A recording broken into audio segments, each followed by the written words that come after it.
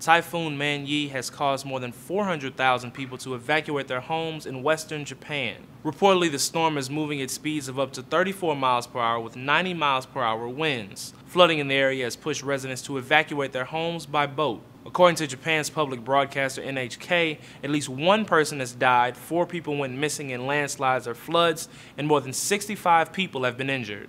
The flooding in western Japan has been devastating, but many are even more concerned with the possibility of the storm reaching the Fukushima nuclear plant. In March of 2011, an earthquake and tsunami hit the nuclear plant, which led to massive leaks of highly radioactive groundwater. According to the Inquisitor, the fear is that contaminated water will seep into the groundwater. Workers frantically pumped water from around highly radioactive tanks at the plant to lower the risk.